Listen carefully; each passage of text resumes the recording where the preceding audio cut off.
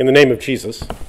Amen. Well, brothers and sisters of our Lord and Savior Jesus Christ, well, there he is. He's among them. How in the world did he get in?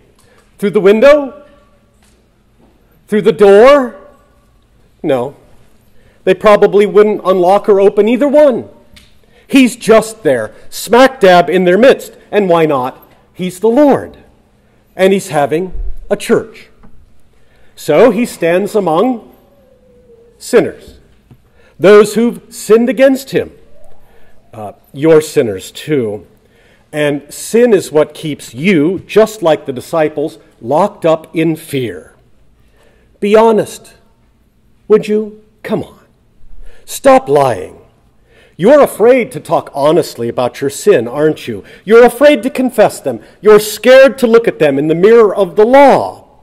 You've perfected covering them up under piles of excuses, self-sacrifices, self-justification, fill in the blank.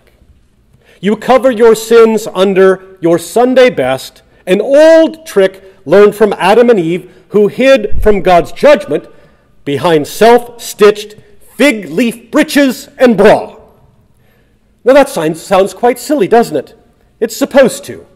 Because hiding from God behind anything you've done or attempt to do is utterly ridiculous, futile, hellacious. Behold, the Good Friday Savior of sinners stands among sinners with all their sin. Will he Arnold Schwarzenegger it?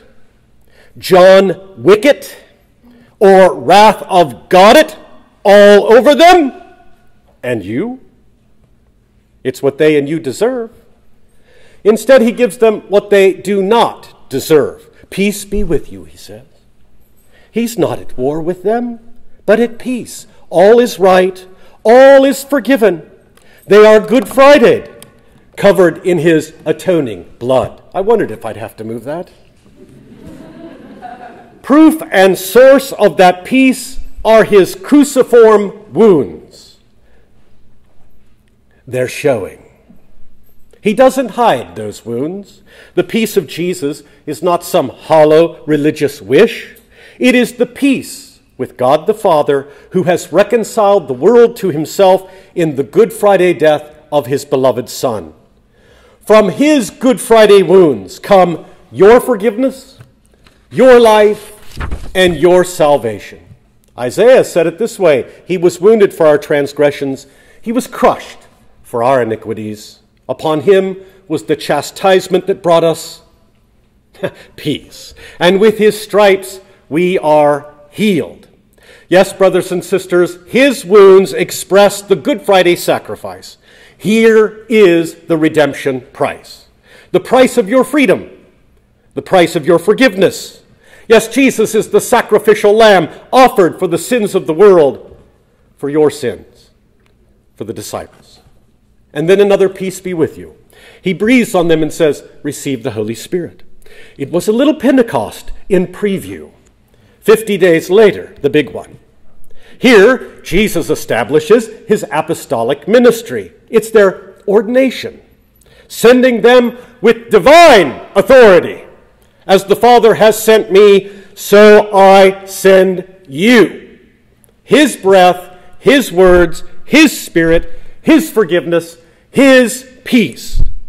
The sins his sent ones are to forgive are forgiven. What they retain is retained. As certain on earth as though Christ himself were speaking. And he is. That's the nature of apostolic ministry. He who hears you hears me. Luke 10. Brothers and sisters, in John 20, Jesus then guarantees that his voice gets heard in the church. John 20 is not just the sending of a few, but the creation of an office. The office of the holy ministry, by which sins are forgiven or not forgiven. Jesus is present with his gathered church, his body, his blood, his wounds of his sacrifice, his peace and forgiveness, his Spirit, his breath, all for you. This is the foundation of Christian worship and liturgy.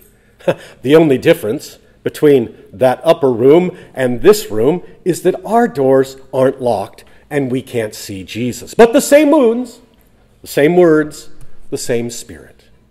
If you forgive the sins of anyone, they are forgiven.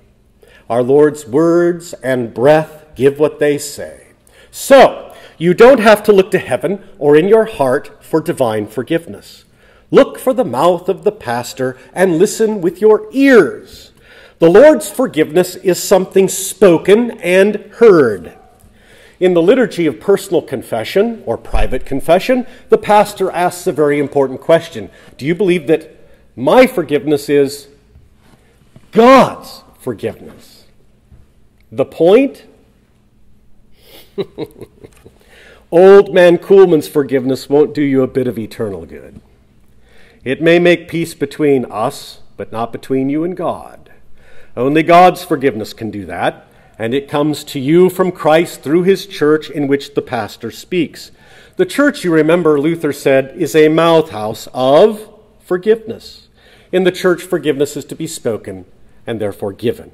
That's what the office of the holy ministry is about. In fact, that's all it's good for, forgiveness. Freely given by grace, freely received through faith. Now, if you don't want to be given such a gift, if you refuse it in unrepentant unbelief, then I am here to tell you that you will not be forgiven. Forgiveness will be withheld from you. You will still be wrapped up in your sin, and you will have to answer for it on your own. And that, I can guarantee, will be hellishly and eternally hellacious. Don't go there. I beg you. Oh, and by the way, don't blame Jesus if that happens either. He wants to forgive you.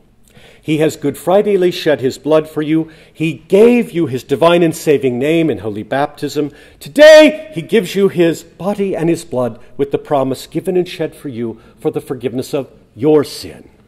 Sins forgiven, sins retained. We call it the office of the keys that lock and unlock heaven itself by applying the forgiveness that Jesus won for you with his words. Brothers and sisters, the words, I forgive you all your sins, spoken in the stead and by the command of the Lord Jesus Christ, are the surest words there are on earth. They come by way of the Good Friday cross and the empty tomb. They come with our Lord's breath in view of his wounds. They justify the sinner. They are spirit and they are life. They are the words of eternal life. Brothers and sisters, learn to cherish them, believe them, cling to them. If you have nothing else but those words, you have all that Jesus died to win for you. In the name of Jesus.